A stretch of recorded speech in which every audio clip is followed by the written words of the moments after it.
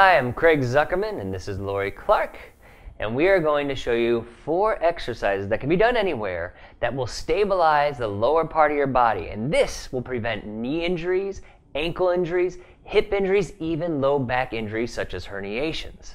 You ready? All right, the first one is a simple exercise known as ankle circles. Now, you can do this laying in bed, sitting in a chair, or standing up. It's nice when you're standing up because she has to balance while she does it. And that's part of the whole game here, keeping our balance. That's what we're working on.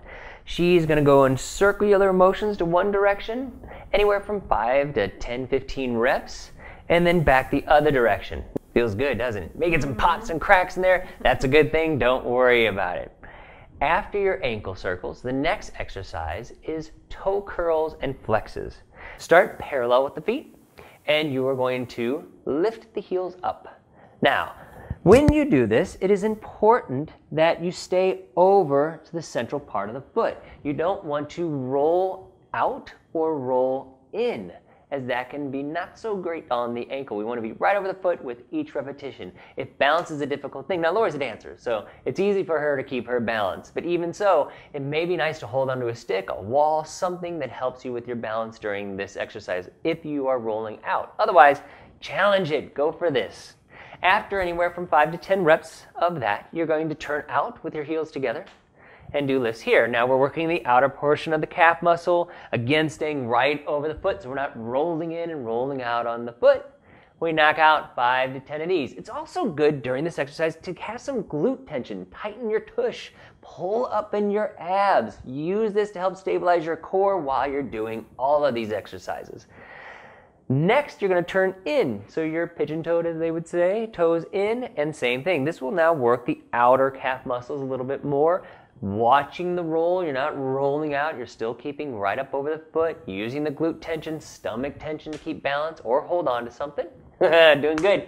Next, and finally, we stretch out the calves through the exercise and we work the front of the calf, or front of the shin, we should say, muscle here.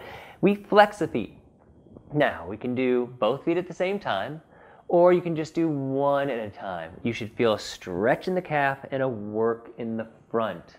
That's great, yeah, showing it from the side. Straight knee, flexing the foot, working the shin, stretching the calf. Alternating feet or doing both feet. Now, if you do both feet, though, you got to watch out that you're not piking at the hips and dropping back with your tush, because then you're not really stretching, you're just leaning backwards, and that's not what I want. Also want to maybe be on a rug or something soft, a cushion under your heel, so you're not compressing that heel into the floor, especially if you have bone spurs or something like that. It's not going to feel good. Excellent. Moving on, but still targeting the foot and ankle, are toe curls and toe flexes. Now, the toe curl, or also known as a towel curl, because you can put a towel on the ground and curl it up with your toes to help strengthen the toes. It strengthens the metatarsal arch, the muscles in your arch. This is great if you have plantar fasciitis, pain in your arch. Also helps with bunions, because activating that inner muscle helps align the big toes. That's a great exercise for that too. But it helps our foot have strength, so when it touches, we don't roll in, and we don't hurt the knee and drop the hip when we're walking. So it's a great thing for that. Again, you're doing anywhere from 10 to 20 of these. You can do them at your desk. You can do them in your board meeting underneath the table. Nobody will know, and it's a great way to strengthen your foot and arch muscles.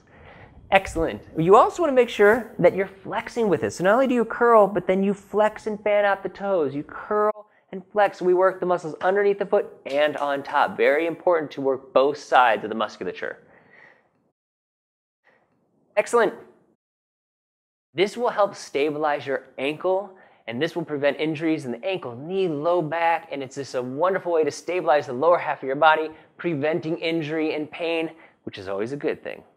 I'm Craig Zuckerman with Lori Clark, helping you to feel better, look better, and perform better. If you liked that video and would like to see more like it, then subscribe to our channel. That way you'll get notifications every time we put out a new video. If you enjoyed the video, give us a big thumbs up below, or hey, let me know what you'd like to see. Put a comment below, ask a question, I'll be sure to get back to you. Thanks for watching.